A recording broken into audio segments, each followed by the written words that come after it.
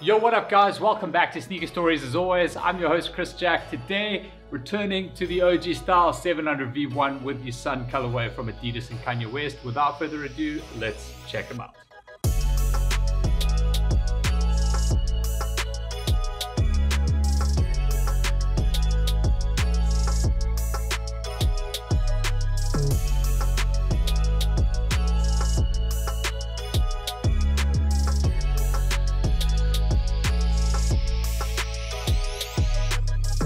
Alright, so the 700 V1 is back with the Sun colorway from Adidas and Kanye West. The 700 silhouette has to be one of my favorite from the entire Yeezy line. Definitely a pair that I've got multiple different colorways in. The Wave Runner definitely being my favorite, and this is kind of a play on that particular colorway.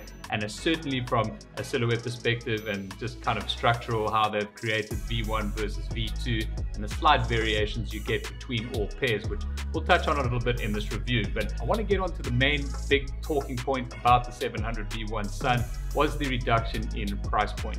This particular pair in South Africa would usually retail at 4,999 or 5 grand. However, this particular time they came out at 4,499 rand, so a 500 rand price decrease. I think in the States the general retail price was $300 and it dropped to around 220. I'm not actually sure if that's correct, but there was definitely a reduction in that as well. Now, as far as the eye can see and as far as I've seen with this particular pair, there's absolutely no difference between the OG Wave Runner and this particular pair when it comes to material structure, quality, or build on the shoe. So I don't know what it is. Maybe they've just realized it was kind of overpriced for what you were getting in this pair versus some of the other models that they were bringing out at better price points. Maybe they were trying to increase sales. Who knows? There's no visible difference between this pair or any of the other V1s that I've seen. Now, starting underneath with the outsole of the shoe, you've got that standard 700 V1 outsole over here. It's got a bit of a light charcoaly gray overlay here where the traction points are. And then of course you've got the boost windows right through there. Now, for those of you that don't know, the 700 V1 does have a completely encapsulated boost midsole, and for me it's incredibly comfortable underfoot. The rest of the coloring in and around that and wrapping up into the midsole is this orangey sort of gradient that you get here. From some of the photos you saw online,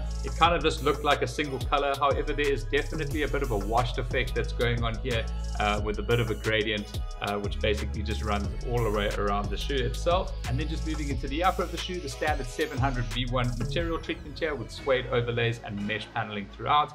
In the toe box over here, you've got that traditional sort of V-shaped toe cap overlay, which is done in this kind of like a darky gold, orangey, yellowy, I don't even know what color to call that, to be honest, but that is obviously done in that suede overlay. And then set bits behind that, you've got these greens and turquoises here with the mesh panel underlays, and then just stitched over that, you've got that hip of 3M locking in the laces towards the forefoot of the shoe, and there's another little 3M hit just up that yellow mesh tongue as well. Moving further back down the side of the shoe, you do have these black suede overlays over here.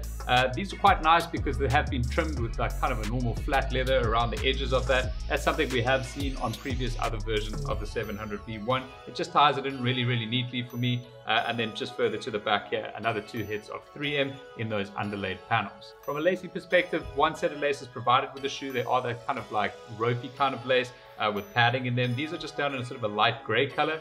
Very similar to what you got with the OG Wave Runners, if I remember correctly. And then swinging around to the heel section of the shoe, again, you've got that sort of same color matchup from the toe box, represented in the heel suede overlays there, with a whole bunch of other 3M detailing just punched out through that suede. Now, on the medial and the lateral side, just behind this yellow mesh section, you do have the 3 stripes, which are also 3M. So under certain lighting conditions or flash, those will actually light up with the 3 stripes that we're used to seeing. And then just delving inside of the shoe, one of the questions many people ask me here, as there have always been different variances between different V1 models. For instance, the 700 Salt over here had an elasticated tongue, as did the Mauve. The Wave Runner didn't, and this is the same as the Wave Runner, so it's completely an independent tongue on the 700 Sun. It does not have any elastication parts there.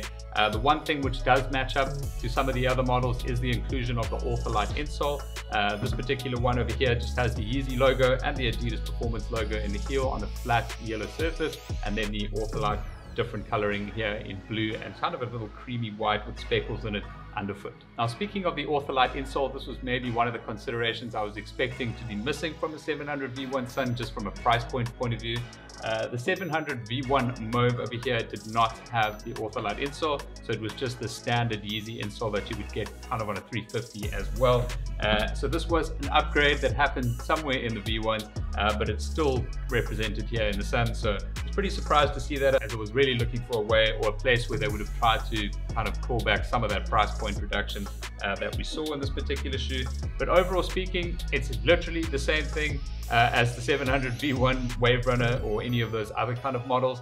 It's an incredible colorway for me, at least. I will say it is quite a difficult one to pull off, like at least for my style or my aesthetic, I guess. I don't have a lot of colors that really go with this, so you kind of have to just end up like blacking out the pants or sticking with something super tonal to just let the shoes do the talking on feet. But either way, super glad I managed to cop curve these. As mentioned, I'm a huge fan of the 700 V1, so this one was definitely one that I needed in the collection. And I'm really excited to see what other colorways they bring out here. We all saw the photos of the Forbes magazine, perhaps, where there were a whole bunch of different 700 V1 colorways. I think Kanye even posted one of the warehouse somewhere where they were all lined up in the circles. We'll overlay that shot for you, where there were hundreds of insane V1 colorways, at least in my opinion. So really excited to see what's coming. I think the next one here is a different take on this particular colorway with a bit more of a blue top section to the shoe.